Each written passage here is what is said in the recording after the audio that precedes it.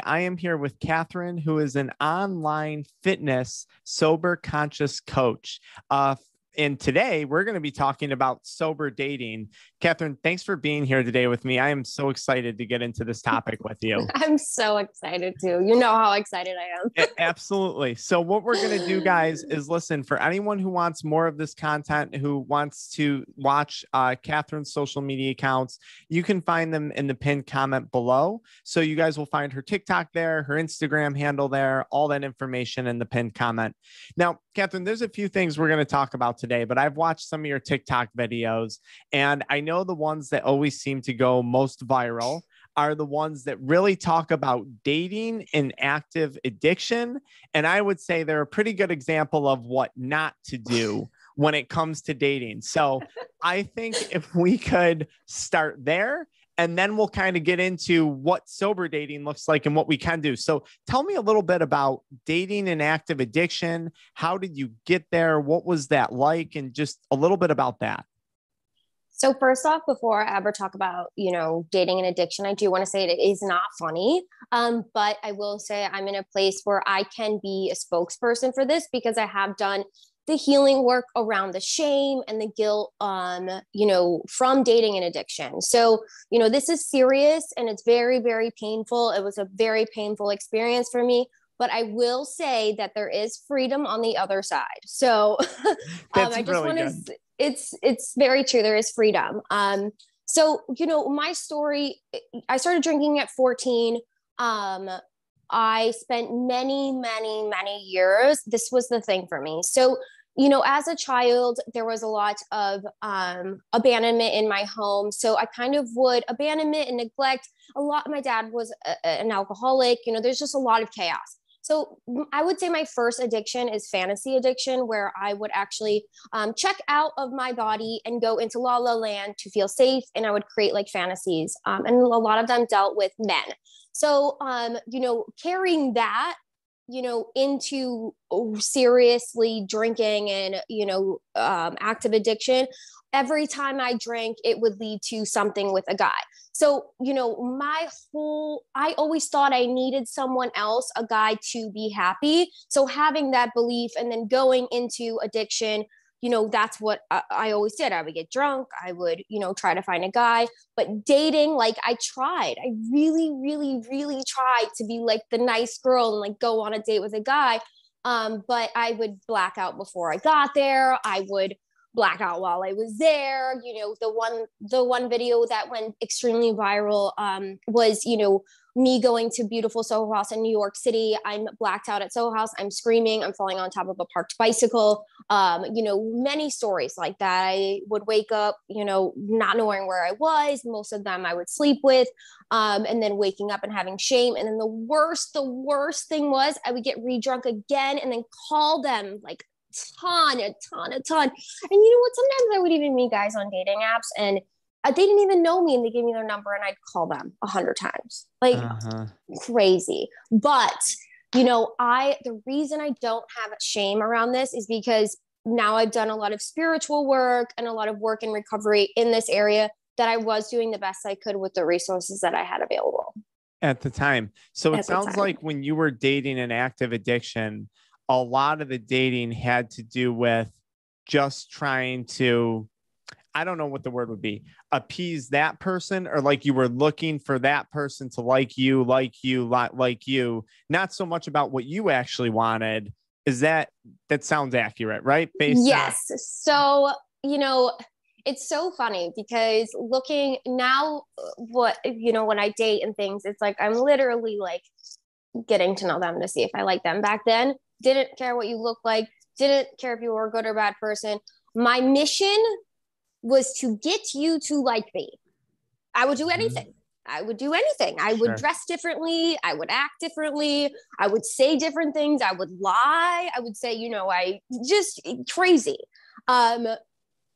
I would do anything to get them to like me. Anything. And it sounds like that has, as you mentioned earlier, a lot more. And I'm sure this was probably part of your healing process and whatever recovery process to get you where you are today. It sounds like it was a lot more than just alcohol. It had to do with the trauma, the abandonment, any number of other things, which is usually a very important part of someone's like sobriety journey or whatever you want to call it, recovery, whatever. That's really interesting. Okay. So you had a lot of not good experiences dating an active addiction. Did you have any good experiences? Was there any positives that you took away from dating? Was there ever a meaningful relationship or like a lesson learned, or was there anything that you took away from it? Well, I will say this, every experience of my life, you find clarity. So every experience was good for me, even if it was bad, because it was so painful enough for me to change. But there was one particular, so here's the thing, like I was speaking before, my first addiction, is fantasy addiction. And there's so many programs. It's amazing. If you actually look for, healing in this stuff, and people don't even know that is a thing. I didn't know that was a thing until someone showed it to me. I was like, oh my God, that's me. I would check out and go into fantasy land that a man was going to come save me. So when I was in active addiction, like I was looking for someone to come save me. And so my dark part of my addiction, where it was pills and, drinking every day, it was very, very toxic, layers on layers. I actually met someone who would have been a savior, and he practically saved my life. I moved to a different country with him. He took care of me. We did have a beautiful relationship at the beginning, but here's the thing, guys, the beginning of relationships, if it's built on someone taking care of someone, it's not going to work out. It doesn't end good. Because what kind of happened is that I became my own self, and then he didn't like that. But that's a whole nother video. But, he during that, he really did kind of save me. He built this confidence in me, and then I got the confidence, and then he was like, couldn't handle it. But it was extremely meaningful for me now. So now when you look back at relationships, you see your part. And all of my experiences, I always look at my part. There is always a part that I've done that I shouldn't do and carry into my current relationship. Was putting way too many expectations on him. He was very toxic to me, very extremely, but I had a part in things. And now I see that relationship as something I can look at and be like, okay, from this experience, I know I don't want this, and that is not what I'm going to have moving forward. Two people. He has his own thing. I have my own thing. We grow, but it can't be like this. It won't work. It just won't work. That's codependency and love addiction. I was just going to say, is that codependency? Because a lot of people with addiction got that going. Absolutely. Well, I mean, that's, parental roles put on a child. They are completely abandon themselves. So that's kind of how codependency goes. Winds up whole nother topic. Yeah, I would imagine that's a whole nother video topic. Okay. Yes. So that's all right. So you took certain things from those past relationships, said, I don't want this going forward, which brings me to my next thing. Now and that's the topic of sober dating. When someone's getting sober, whether they're quitting alcohol, weed, pills, whatever it might be that person's quitting, do you think there's like a specific point? Because sometimes they'll say like, oh, don't date in early sobriety. Like at what point would you think it is for a person to be good to start dating? Do you think that's different for everyone? Like, I think, the biggest thing from my experience is that the best time to start dating is when you feel secure in yourself, that like I said, you don't need someone else to be happy, because, if you need someone to be happy, you need to use them. And that's manipulation it's not real true love. It's like, I need you to do this so I'm okay. I think, that's really hard for people to wrap their head around, because society is kind of like, listen to all the songs. It's like, I need you or I'm going to die. It's like crazy. Another topic. But I think for people, when they feel secure in, areas of their life, they should start dating. I'm not saying be perfect, but from my experience, the first year and a half of sobriety, I did date. I completely abandoned myself, lost everything. You know, it was the same thing with that. Like the love addiction stuff is like, I need him to like me for me to be okay. And then, you know, I got him. And then it's like, now I have to be this perfect person to keep him. And I completely drained everything, you know, everything of myself. Moved to Miami, left the relationship, never looked back.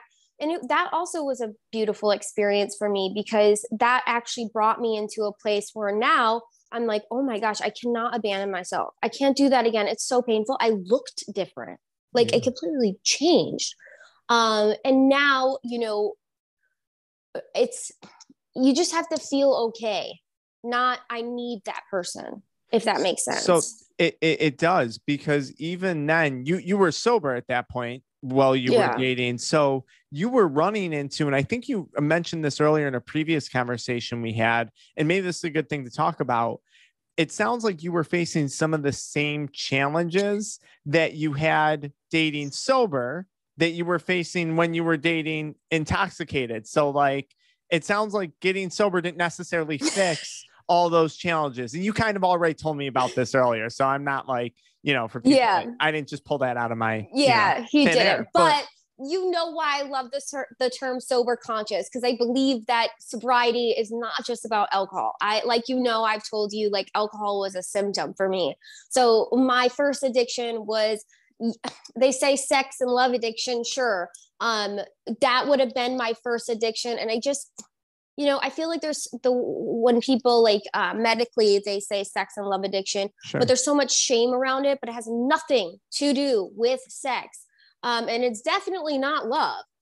It's the validation and the approval. And, you know, it's the same thing that happens when you drink. Like when you get that validation, you get the high and then you get the hangover. It's crazy. Do you know why? Because I went completely no contact with guys for 4 months in my recovery.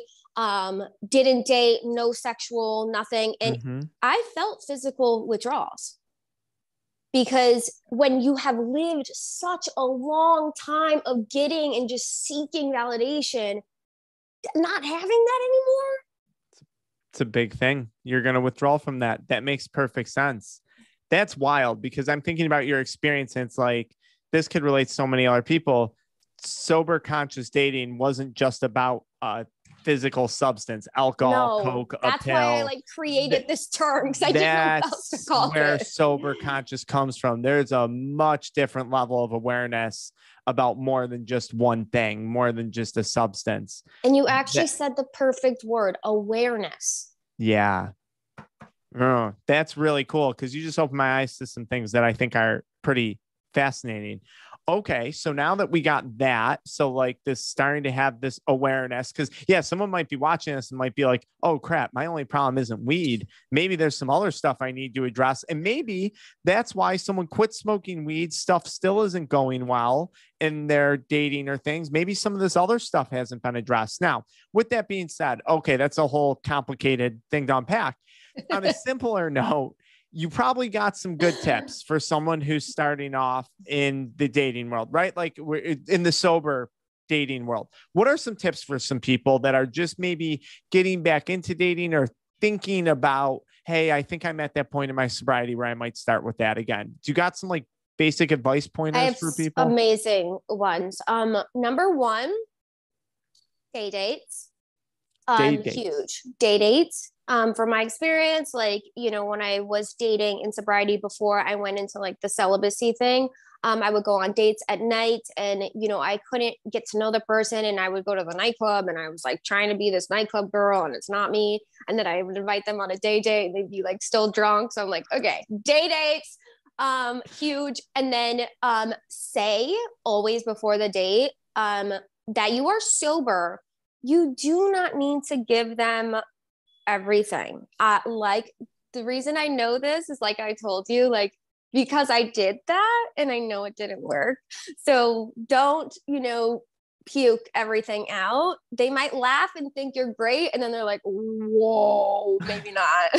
Yeah. She might like relapse and go nuts. That, and then the biggest thing is get to know him. So my recovery mentor always said, be interested instead of interesting. Huge. I think you will have, if you continue to, see this person, you will have a chance to be interesting, but it's so much more pleasant, and it's such a more exciting experience from my, my experiences, to be like asking them a lot of questions, and I'm like, okay, that sits right. Maybe that doesn't. Oops, there's a red flag. You don't know the red flags if you're sitting and talking about yourself the whole time. So huge one. And then, so my experience is, having the love addiction, the sex addiction stuff, and the alcohol, and all of these layers. From my experience, like I've told you before, I have a sober dating coach, you would say. And here's the thing, that this is also huge. If I have to ask someone if it's a good idea or not, like it's probably not a good idea for someone like me. I need to have a second opinion on things, because if I have these, wild thoughts, it's probably if I'm like compulsive, like, sure, yeah, I want to sleep with him right now. Like, sure. I probably should ask if that's appropriate, because those are old ideas creeping in. And so you want to have, a support system that's like, probably not do that. Yep, it's the same thing as substance. It's the same thing. It's funny because that really parallels, like, I think, any other addiction. Someone stops drinking alcohol and they're like, oh, I think it's a good idea. I'm going to celebrate this 4th of July weekend with some alcohol. It's like, well, maybe not. Maybe you shouldn't celebrate with some alcohol. Maybe we'll just pause on that, actually. Because like you said, it's like you used to do that and that didn't work. So no, that's fast. Okay. So you just said something important. You got a sober dating coach. You're getting coaching with it. And obviously I'm a fan of that. I'm sure you're a fan of that. We both are in our own unique categories of coaching that we offer. That's cool. You're getting input on it. And I can like share a little bit too about how she's helping me, like a quick thing. Like, so what does it? That's great. Please. Yeah. So she knows my whole history. And so the cool thing is she's also lived it. So she's recovered from, the other things that we've spoken about. So she knows, my whole story, my triggers, all these things. So I have, healthy things and like not healthy things. And so if I'm down here, it's this, seeking validation, or, flirting with men that I'm not interested in, having a long-term relationship with, wearing revealing clothes to get attention, or using sexual manipulation to get, like, all of these things, that she helps me become more aware of how I'm acting. And then we have a sober dating plan. So it's kind of like, no pants, come unzipped, in the first 5 dates, or it can be for anyone. Everyone's dating plan is different. And things can be, adjusted as well. I think it's just nice to have someone that's like, wait, he literally just said that he drinks every weekend, and likes to do drugs. Maybe that's a red flag, Kathryn. Oh, well, he's nice and he's hot and he's successful. And, he's like, we could have great sex. It's like, no, because we get in these like fog thinking. And then we're like, wait, maybe not. I completely understand. I think a lot of people watching are going to get that. No, so that was going to be a question for me too. If someone else drinks, do you know the answer to that? Like, would you date someone else who drinks, right? Like a lot of people, and listen to my viewers, just put the word weed in for alcohol, or if that's your thing, just switch it out. Yeah. Would you? So I actually, my first year of sobriety, I said to myself, I would only date someone in recovery. And now I'm the complete opposite. 99% chance I would not date someone in recovery. I actually would prefer a normie. So like, you have the alcoholics and then you have the normie. I would prefer a normie. So someone who has a healthy relationship quote unquote, Yes. with alcohol. Like, it's just not a thing. It wasn't a Not thing. a It's thing. not a thing. Yeah. Not They a don't. thing. The reason that is too is because sometimes people in recovery, that's all they talk about is recovery. Yeah. And I have so many other passions that I don't want to talk about recovery, and alcohol was just a symptom for me. Like, I can be at a nightclub with, this is my experience. So some people can't, I can be at a nightclub with all of my friends. They are all blacked out. It does not affect me, zero. Yeah. I've worked a lot, but also alcohol was the symptom. So it's quite different for me. You said something that I agree with, that I'm very firm on. You said earlier today, you're like, I've recovered from alcohol, period, which is I'm done with alcohol. Like, I'm good on that. And I love that, because that's where I'm at in my life with things. And some people are never, that's okay. Some people like to be in an ongoing process of recovery, and that's fine too. But here's the thing too, like, so many people, like, I don't know if, I was born an alcoholic, I became one, and now I'm recovered, but like, some people can't even have a mocktail that has lemonade in a mint leaf in, but that maybe someone's still recovering, but that's not me. Like, I can have yeah. Does that make sense? 100%. Yeah. Because, and that's how I function in my own life. And that's how a lot of people that at least on this channel, that's how we kind of operate. So that makes a ton of sense. Yeah. I don't know how I got on that. Oh, I was asking you someone to drink. So you answered it. You said, yes, I would prefer someone who is healthy relationship. Like, here's, for example, like, I can have alcohol in my home. Like, I definitely don't want to date a guy that's, having 3 glasses of wine a day. But like, if we're out for dinner and he wants to have a glass of wine, hell yeah. If we want to go out dancing and he has some drinks, sure. But if you can tell a normie from an alcoholic, if you were an alcoholic, you can tell a normie from an alcoholic. So red flags, I can tell. Yeah. I think there's something else too about that I've seen, that sometimes when you have 2 people dating in recovery, which again, like you said, each their own, whatever, but I agree with you. My wife had nothing to do with addiction whatsoever. So that was nice. We didn't have that.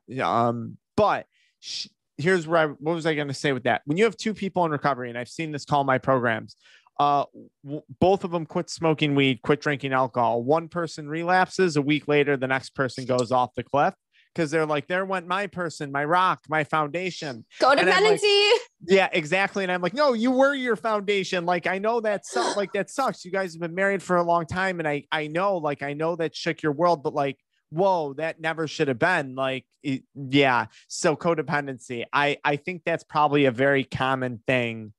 If you got 2 people in recovery for the same stuff, I could see that getting sticky. So I think that's interesting that you're trying to avoid that, because there are a lot of like sober dating apps and this and that. And it's interesting, because it sounds like you're saying, no, when the time is right, you're just going to be out there in the real world, finding the right person without too many. Yeah. And I think too, it's also like a vibrational thing. So like, most alcoholics and addicts, I'm extreme. I'm an extreme person. Like, my passion for things become obsessive, and it's fine. Like, I love my work. You can tell I love my work. So I do think that it would be great to have, someone who's a little bit more chill. Yeah. Yeah, of course. They can turn down the volume on all this. They're like, okay, everything's okay. I'm like, but I'm very chill as well. But I think that it's very important to, broaden your horizons and not, need to have someone like you, I think it could be good. Yeah. Yeah. That's really, really good. That's, no, that's great. That answer. So, all right. We covered a lot of things, and there's so many different categories that we could go into, so many different subtopics, and hopefully we'll talk more about this again in the future. Hopefully people have questions and they ask them, because maybe those questions can even lead in the comments to a topic of its own. What is your social media handles? What's your Instagram? What's your TikTok? What's the YouTube website? Where can people find you? Everything's all the same. So Kathryn Sauser, KathrynSauser. KathrynSauser.com, Kathryn Sauser on TikTok, Kathryn Sauser on Instagram. Awesome. And same with YouTube. So yeah, Same. Everything's the same. Very good. We'll pin all of those things in the comments below for anyone who wants more information about either yourself or your programs, whatever it may be. And then, Kevin, do you have any other tips for people when it comes to sober dating or dating and addiction, or just anything else that you want to throw in there? I want to throw in something a little light and breezy. Yeah, that that don't take yourself so seriously. You know, I work with so many women and they beat them. Like, this is exactly how I was. I would, you know, do shameful things and then beat myself up and repeat it. But like, everything is about awareness. And I truly, truly believe that we're doing the best we can with the resources that we have. And until we know better, we can't do better. So through experience, we gather clarity about ourselves, about what we want, about our desires. So like, don't beat yourself up for not being perfect. Just be like, okay, you know, I did that. Now I'm not going to do it again. You know, it's not a big deal. I'm still struggling. Like, there's sometimes I say shit and I'm like, oh my God, I shouldn't have said that. But I'm like, you know what? Fine. We're just going to keep it moving forward and have a community. Huge, biggest thing, community. Talk about this crazy stuff with your friends that are on the same path. Then you won't feel so crazy. That's really, really, really good advice. I couldn't agree with you more on both of those things. Kathryn, thank you so much for taking the time to be here. This really was. This turned out to be a great conversation. Thank you. Yeah. All right. I'm gonna stop the recording now and then we'll go from there. Thanks. Okay. All right.